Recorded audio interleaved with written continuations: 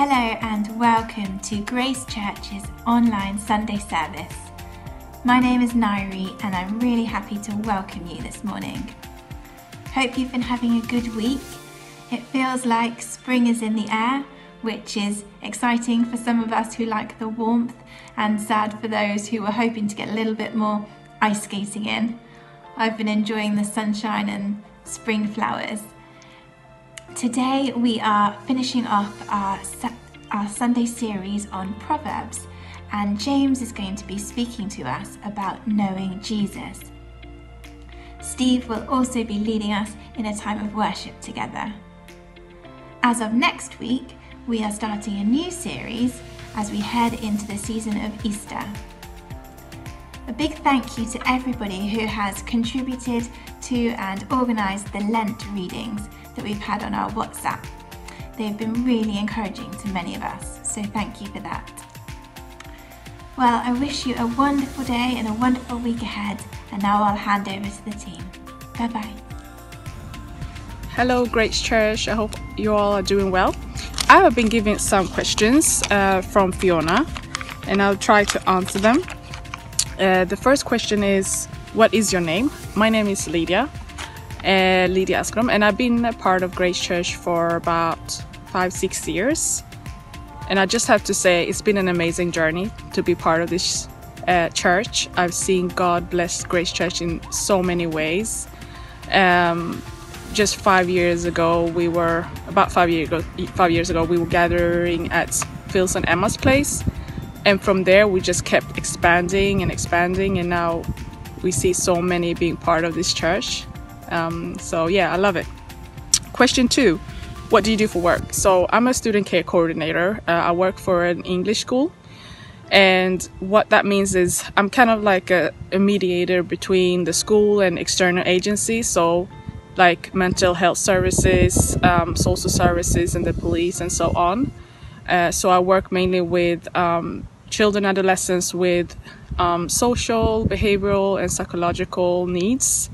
And I find it very rewarding. Question 3, how long have you lived in Stockholm? Well, I'm born and raised in Stockholm, but I have lived in London for many years as well. So that's why when I came back, I wanted to be a part of a multicultural church, because English comes very natural for me to speak. Number 4, if you had to eat one meal for the rest of your life, what would that be? I would have to go for my favorite meal, which is lasagna. I think I will get tired of it eventually, but yeah, that's my choice.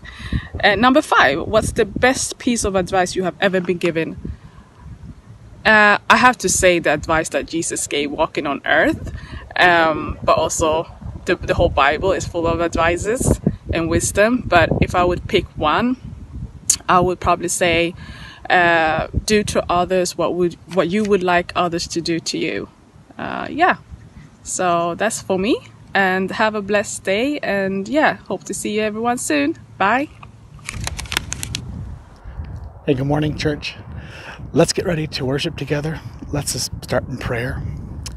God, we just thank you for the life you've given us. Lord, we thank you for this day. And God, we want to take this moment to prepare our hearts, to bring you an offering of praise, God, wherever we're at. Lord, we ask you to stir up our hearts and our minds with love and adoration for Jesus Christ. And God, we come to you fully surrendered, looking to you. We depend on you. And Lord, we thank you for all the gifts and the blessings you've given us. And Lord, now we want to bring you something, Lord, to bless you. Amen.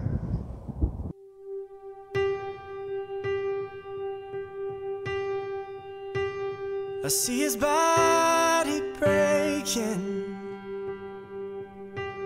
I see his fingers bleed, I see the darkness tremble at the ground below his feet.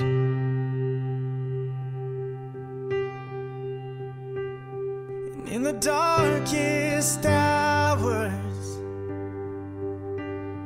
there on Calvary, he was sweetly broken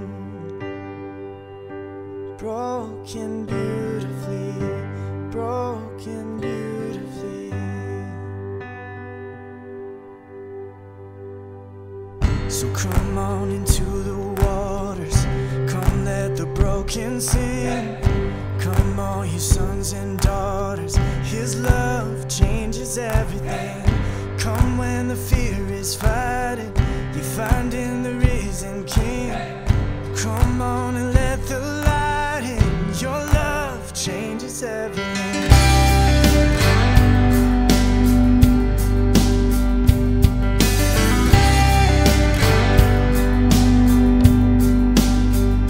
And when the heavens opened,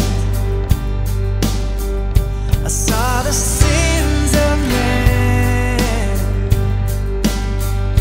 become a crown of glory as He died and rose again.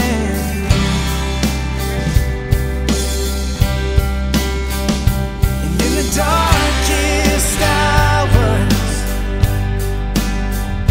and in the valley low, I will fear no evil, 'cause you'll never let me go. You'll never let me go. So come on into the waters, come let the broken sing. Come on, you sons and daughters, His love changes everything. So come when the fear is fighting, you find in the risen King. Come on and let the light in, your love changes everything. Your love, your love, your love changes everything.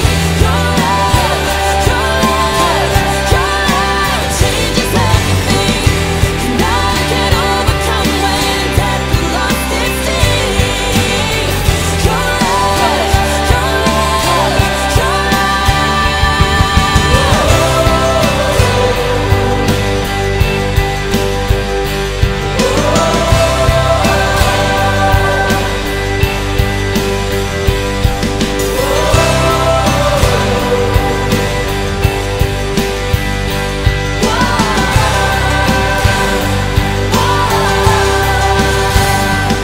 And in the darkest hours,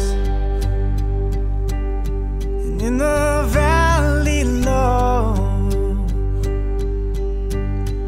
I will fear no evil. You'll never let me go. You'll never let me go.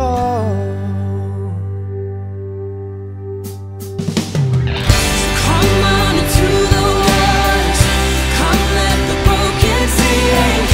Come on, the sons and daughters, His love changes everything. So come when the fear is fighting, you find in the risen King. Come on and let the light in, your love changes everything. Your love, your love, your love changes everything. Your love, your love, your love changes everything. Your love, your love, your love changes everything. Your love, your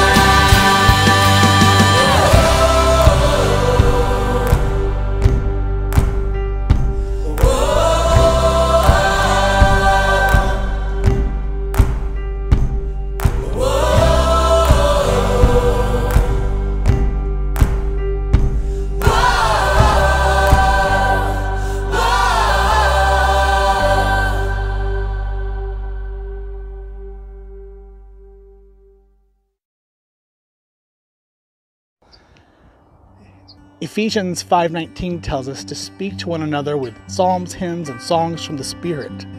Sing and make music from your heart to the Lord. And I've been thinking about how to do this. How do I speak this way instead of just reading these things? So I found a verse that inspired me, and I'm going to speak to you with my psalm. And the verse that inspired this says, I pray that your love will overflow more and more, and that you will keep on growing in knowledge and understanding. For I want you to understand what really matters. so that you may live pure and blameless lives until the day of Christ returns, says Philippians chapter 1, verse 9 and 10. So what really matters? Well, it's this life that I'm coming to know, where joy erupts and peace overflows. This stream of life from deep inside satisfies my thirst and feeds my soul. Jesus brings me from glory to glory. He's close in the night, and then comes the morning. Let's look to the one, God's mighty Son, and watch our downcast souls be sent soaring. This is what matters. Towards love I was called, towards love now I walk. My heart's been shaped and changed by a good, merciful God. We have the mind of Christ. Each day we can walk more right. Our counselor is close to guide us where to go, keeping our path in the light. This is what matters. I've been washed in the blood. Once a stranger, now a son. My cold heart was flameless, now it's pure and blameless, ready for this race that I run. It's no longer I who live. World, what do I have to give? But Christ in me, the master who sets free. I'm no longer a slave to sin. This is what matters. God's grace, day in, day out. How many days do I have now? Each clock tick is a generous gift. God, I will praise you now. Till the day I die or the day you arrive, I'm fixed on your word, the truest I've ever heard, while I watch the eastern sky. God, you are what matters. Oh yeah, yeah.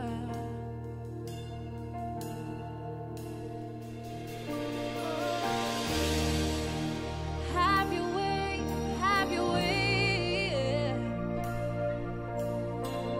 You are with us, oh God.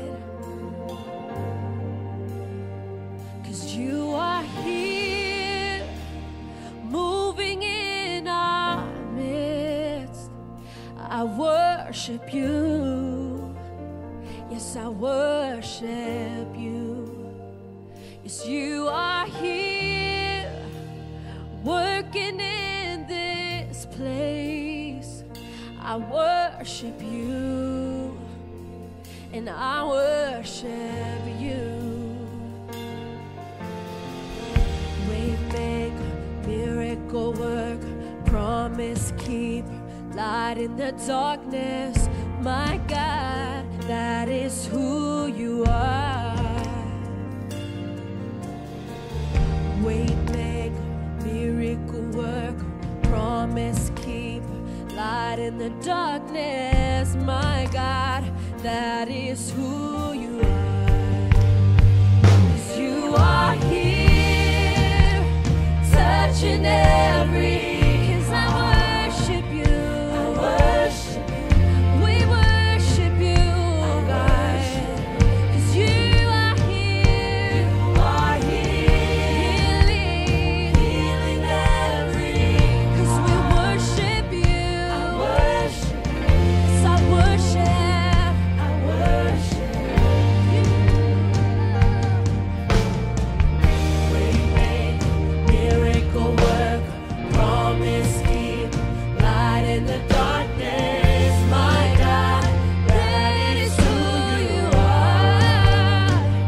Waymaker, miracle work, promise keep, light in the darkness. My God, that is who you are. Even when I don't see it, you're working. Even when I don't feel it, you're working. You never stop working. You never stop working. Even when I don't see it, you're working. 'Cause even when I don't feel it, you're working. You never stop. You never stop. You never stop. You never stop. You never stop. Even when I don't see it, you're working. Even when I don't feel it, you're working. You never stop. You never stop working. You never stop working. Even when I don't see it, you're working. Even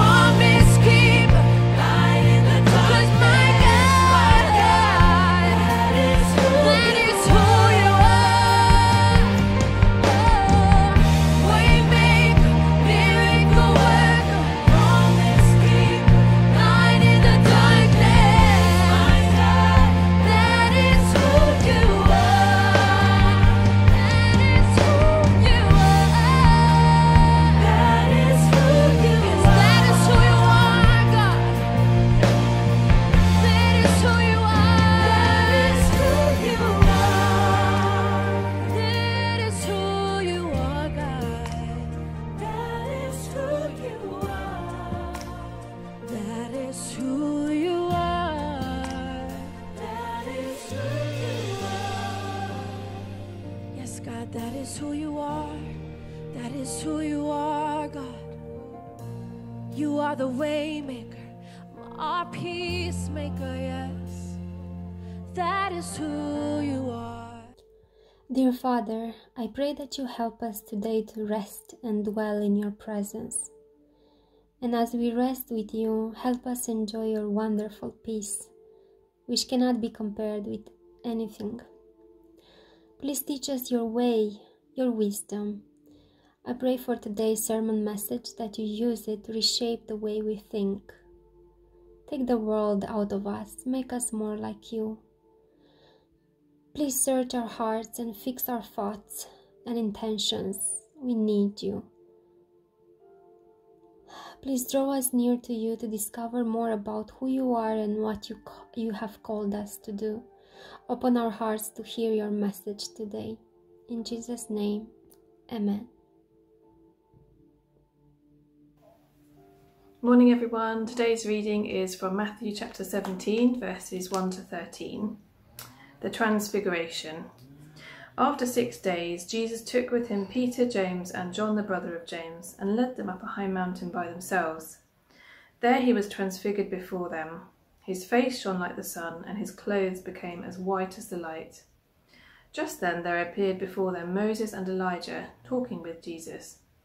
Peter said to Jesus, "Lord, it is good for us to be here. If you wish, I will put up 3 shelters, one for you, one for Moses, and one for Elijah." While he was still speaking, a bright cloud enveloped them, and a voice from the cloud said, "This is my son, whom I love. With him I am well pleased. Listen to him." When the disciples heard this, they fell face down to the ground, terrified. But Jesus came and touched them. "Get up," he said. "Don't be afraid." When they looked up, they saw no one except Jesus. As they were coming down the mountain, Jesus instructed them, "Don't tell anyone what you have seen until the Son of Man has been raised from the dead." The disciples asked him, "Why then do the teachers of the law say that Elijah must come first?" Jesus replied, "To be sure, Elijah comes and will restore all things. But I tell you, Elijah has already come, and they did not recognize him, but have done to him everything they wished. In the same way, the Son of Man is going to suffer at their hands." Then the disciples understood that he was talking to them about John the Baptist. Good morning, Grace Church. My name's James, and I'll be speaking this morning. In the final part of our series, we've had a 5-part series on knowing different things, basically based around Proverbs. I think we had knowing wisdom, knowing others, knowing your heart, and knowing the way. And today we're going to be dipping out of Proverbs. We're going to be talking about knowing Jesus. Now, why is this so important? You know, this is a guy who lived 2,000 years ago in a country a long way from us, in a time completely different. You know, 1st century Middle Eastern life was very, very different to 21st century Swedish life. Jesus was on earth for around 30 years, a little bit more, and yet that time he spent on earth had profound consequences for everyone who's come before him and everyone who's lived after him. The whole of the Bible is centered around Jesus. The whole of human history is shaped around Jesus. And I honestly believe if we know Jesus, we can live how we were created to live. So I want to look at 4 things this morning, 4 sort of aspects of knowing Jesus and how we can do that and what that means. The first thing is to know Jesus' nature. To know Jesus' nature, to know who he is, to understand who Jesus is. It's very hard to deny the existence of Jesus. There are so many versions, so many copies of eyewitness accounts that testify to Jesus being a person who was on earth. But many deny the significance.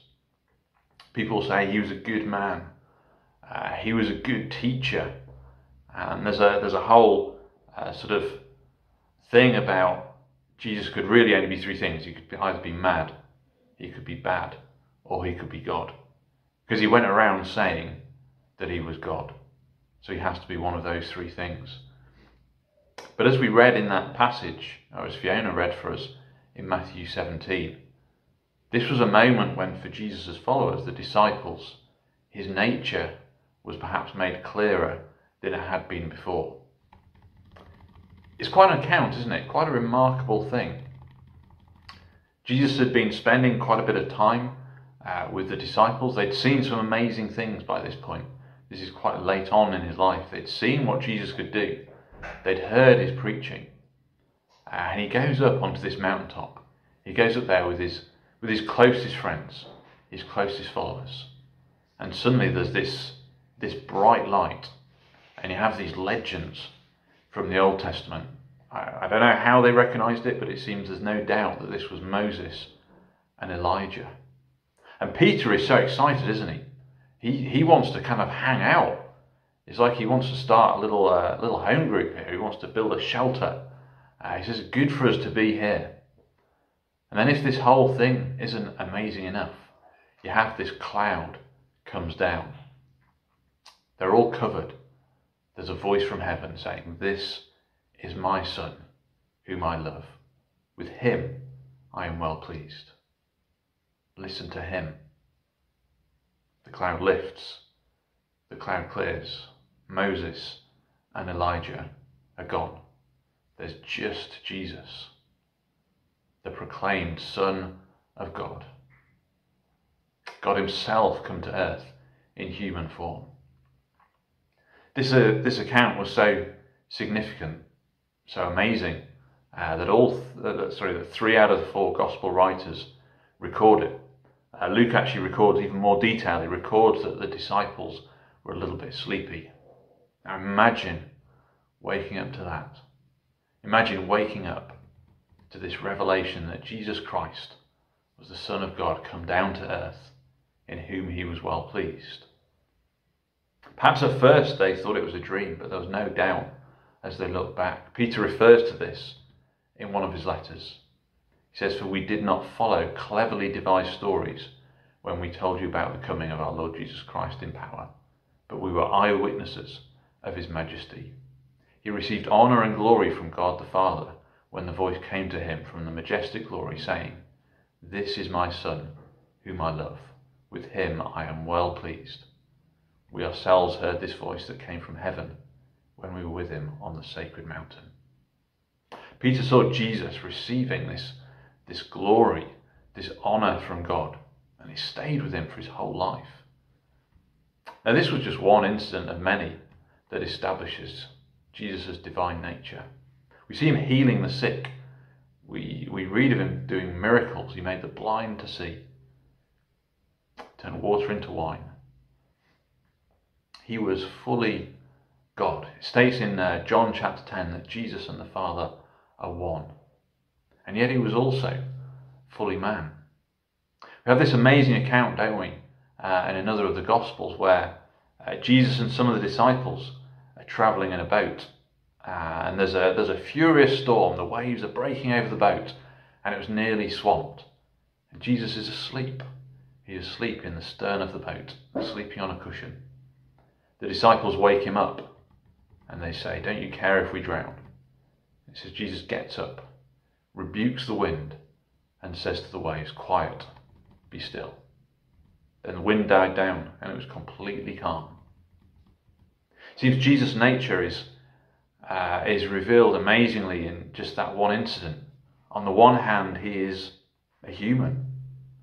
We see Jesus being hungry. We see Jesus being tired. And in this moment, he's asleep. Then like that, he's awake.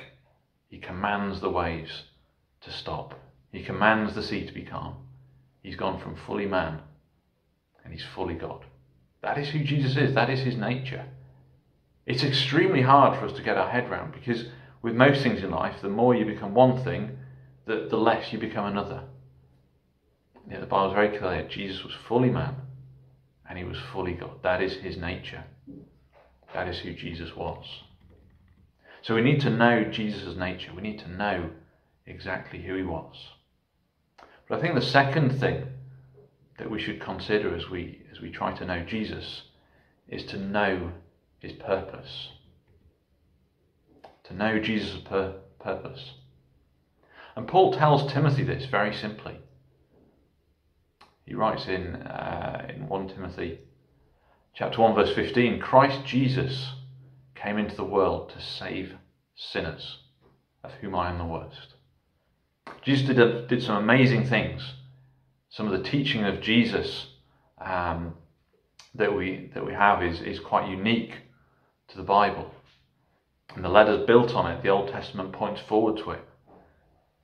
But Jesus didn't come to heal the sick. He didn't come to teach. Jesus came into the world to save sinners.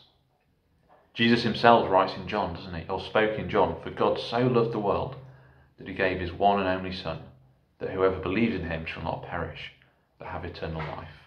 For God did not send his Son into the world to condemn the world, but to save the world through him. I don't know if you've been following the Lent readings, or maybe you've been doing a plan of your own, but it's fascinating as you approach Jerusalem, as you approach the cross, as you approach what happened at Easter. It's almost as if Jesus becomes more and more focused, more and more single-minded. He came to die on the cross that we might be saved. All the moments, all the events of his life led up to that one moment. He told the disciples about it, didn't he? We see opposition from the Pharisees. Many didn't believe him. Others rebuked him. Peter at one point takes him to one side and says, no, Jesus, this isn't why you're here. Jesus rebukes him because Jesus' purpose was clear. He came to earth to die on the cross that we might be saved. This is why he's such an important person. This is why we need to know about this man from 2,000 years ago. It's why we need to understand the nature of this man who was both man and God. And if we understand his nature, we need to understand his purpose. He came to live on earth in perfect ways, to live as a man perfect without fault, that he could take the punishment for our sins when he died on the cross. Sounds a strange thing, doesn't it? Because so many religions and so many ways of life will say, actually, we just need to do good things, that we balance out the bad with the good. And of course, as a church, we believe there is a way to live your life. There are things we should do, and there are things we shouldn't do. But we're not saved through that. We're saved through Jesus. We're saved through Jesus taking the punishment for our sins on him. This simple act, carried out in pain and anguish on the cross, was Jesus' purpose. And it's so important that we know his purpose. It's to die that we might be saved. So we've seen Jesus' nature. We've seen Jesus' purpose. I think it's important that we know Jesus' character. I think it's important, isn't it, when you consider a man like Jesus who lived such an amazing life, such an important life. We should want to know more about him, shouldn't we? It's kind of logical when somebody's done so much for you that you'd want to know about them. Paul talks about how husband and wife kind of mirrors the church and Christ. And obviously as a husband and wife, you want to know each other more. So it should be with us as the church, as Christ's people. We should want to know him more. We should want to know more about his character as well as his nature and purpose. So if you read through the Gospels, look not just for his teachings, not just for his words, but look for his character. Look how he lived a life full of wisdom, full of grace, full of knowledge, full of humility and compassion. Because of course we're not just to know Jesus' character as some academic interest, get to know about the man from the book. We're to know about Jesus' character so that we can emulate it, so that we can be imitators of Christ. Paul writes in Philippians, in those well-known verses, "Therefore, if you have any encouragement from being united with Christ, if any comfort from his love, if any common sharing in the Spirit, if any tenderness and compassion, then make my joy complete by being like-minded, having the same love, being one in spirit and of one mind. Do nothing out of selfish ambition or vain conceit. Rather, in humility, value others above yourselves, not looking to your own interests, but each of you to the interests of the others. Your attitude should be the same as that of Christ Jesus, who, being in very nature God, did not consider equality with God something to be used to his own advantage. Rather, he made himself nothing by taking the very nature of a servant." We are to be like Christ. We are to live our lives like Christ. We are to have an attitude of Christ Jesus, who could have been the most arrogant, the most proud person. He had everything. He was the most important person in the history of the world. And yet he was humble. He humbled himself in obedience. We're to know him. We're to know his character. We're to emulate him. This is one of the amazing things about Jesus. I love a good autobiography or a biography. I loved reading, especially sports biographies. Muhammad Ali, Nigel Mansell, Freddie Flintoff. This is very British-centric, I do apologise. Scott Jurek, ultramarathon runner. I love reading all about them. And some of them are very inspiring. But I don't want to be exactly like them. And I don't wake up every day thinking I need to be more and more like Freddie Flintoff. I need to be more and more like Muhammad Ali. But it should be like that with Jesus. As we know more about his character through the Bible, we should aim to be more like him. To live in that compassionate, humble, obedient way. So we're to know his nature, we're to know his purpose, we're to know his character. Then finally, I think, to know Jesus, we need to know his teaching. I'd really like to encourage you to know his teachings better through the Bible. Jesus came at a time when people had got bogged down. The Jews, God's chosen people, had just got bogged down in laws, in regulations. It had become about rules. The 10 Commandments had been turned into kind of 250 plus very specific rules and regulations that you had to try and keep. Jesus turned all this on his head, didn't he? Jesus talked about the relationship between man and God that very few had grasped. Jesus explained his role in salvation. Jesus preached to thousands. Jesus preached the great parables. The parable of the prodigal son, the parable of the Good Samaritan, these things that even in modern society 2,000 years on ring true. He challenged as well some of the teachings of Jesus about commitment, about the cost of following him. They're tough to read. They're even tougher to put into practice. But Jesus' teachings have stood the test of time like no other. I'm always struck when I watch a film from even 25, 30 years ago. Often they just haven't really stood the test of time. There are a few exceptions. Back to the Future, of course, timeless classic. But I remember a few of us, we stayed in a little cottage and they didn't have many things to watch, and we ended up watching The Mask with Jim Carrey. Now, apologies if it's your favourite film, but it was terrible. It just hadn't aged well. Things that maybe seemed funny 25 years ago didn't seem so funny now. But Jesus' teachings, they stood the test of time.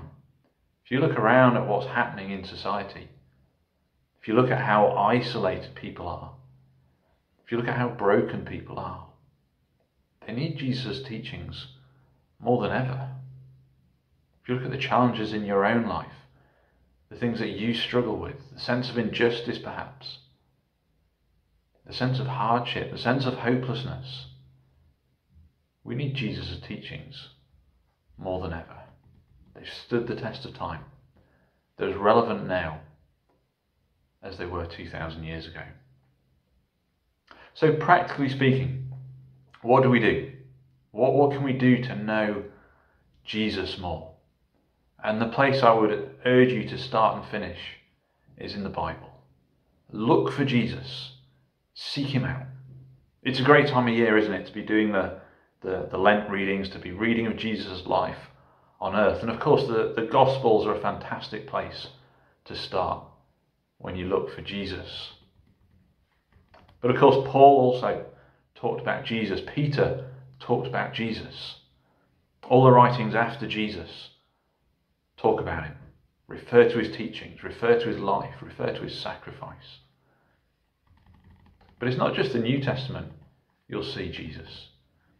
If you look for Jesus, you'll find him in the Old as well. You'll find Jesus through prophecies. As early as Genesis, Jesus is prophesied about. Many of the Old Testament books look forward to Jesus. You'll find him in the Old Testament as an example. All the sacrifices in Leviticus, if you look at some of the details, they're amazing how they point so clearly to Jesus. He was the lamb that was slain. He was the scapegoat for our sins. It was his blood that was shed on our behalf. You will find Jesus everywhere you look in the Bible. One of my favourite Psalms is Psalm 40. It says, "I waited patiently for the Lord. He turned to me and heard my cry. He lifted me out of the slimy pit, out of the mud and mire. He set my feet on a rock and gave me a firm place to stand." Jesus is that rock. Jesus is that firm place to stand. You'll find Jesus throughout the Bible. Through Old Testament, through New Testament, through prophecies, through Psalms, through Gospels, through letters. The Bible is about Jesus. First it points forward to him, then it tells you about him, then it looks back to him. It's so important that we know Jesus, and the best place to start, and the best place to finish is in the Bible. I can't really close without finishing with just maybe a little bit of a warning. Because the first and most important thing is to know Jesus as your Saviour. To ask him into your life. To repent, to ask for forgiveness for your sins. To ask that he takes the burden that is yours. That's your starting point. But then seek him out. Seek him out through Scripture. Seek him out in conversation with your friends. Seek him out in conversation with those who know him. Seek to know Jesus more in any way you can. Seek to pray to him, to come before him, to cast all your troubles on him.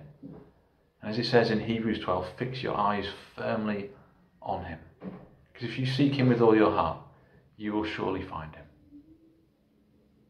So let's seek to know Jesus, and let's seek to be more like Jesus. Let's seek to be like him in how we live, in our attitude, and in our longing to tell others of what he did. Amen.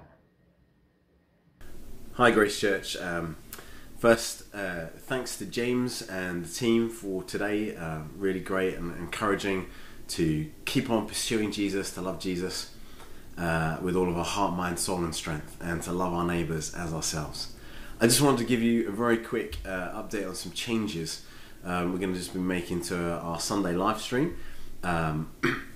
As you know, the situation with the pandemic seems to be ongoing in Sweden, and our expectation is that over the next few months we'll continue to need to be online while we wait for the situation to improve, so keep praying. And so while over the next few months, hopefully the weather will start to improve, we'll be a bit more outside, and so what we want to do is we're going to, from next week, we're going to move our live stream to a new time. We're going to move it from 11 to 12:30 to 9:30 so that we're done even with a call by 11. And I'll give you two reasons for that. The firstly is what is Sunday for? Sunday, or Sabbath, the theological reason is for two things. Is to rest from work but not so that we do nothing, but so that we do two things. That we worship, that we love God with all of our heart, mind, soul and strength, and two, that we love our neighbour. It's a time to be with people and to give ourselves an opportunity to deepen fellowship, to deepen relationship, and to love our neighbour. And so what we want to do is to encourage you to use your Sunday to do those two things, to love God, and so and then to spend time with people, deepening your relationships, either with your small group or with together with friends from church, to connect with others. It might be through being outside and going for a walk, whatever it might be, that just allows you to do that. So we want to move the time earlier in the day, and so that there's more of your time into your day to be able to do those two things. And the video will still be recorded and released on YouTube, and so if 9:30 is an early slot for you or a late slot for you, then you'll still be able to watch the video at your choosing. We'll be moving it to 9:30. And so we want to encourage you to think through, hey, I want to think about my Sunday. Who can a few of us see together? You might not be able to be a big group. What can we do? If there's a neighbour I'd love to introduce to some of our friends from church, maybe let's meet up somewhere that you're able to do that in a safe and good way, socially distanced, all the normal rules. But we want to think about your Sundays from a love God, love your neighbour point of view. And remember, we talked about this when we in our Grow series on rest, and I'll put that link in. And so yeah, please think about it like this. And so new time from next week, 9:30. Our videos are no more than an hour, so it'll be 9:30 to 10:30 max. As soon as that's finished, we're going to go sooner into the call, and so it'll come straight after. Whenever the video is finished, we're going to go straight into the call to pray, to see one another, to greet one another, people that we might not see, to remind ourselves that we're one church across the city, and then we will, with a focus on, hey, let's use our days for the glory of God. Let's use our time for Him. Let's seek first Him and love Him, and see how we can reach, even in this time, be praying to reach out to others with the good news of Jesus Christ. Okay, bless you guys. Have a great week, and we will see, or I hope speak, or in some way connect with you soon. God bless you.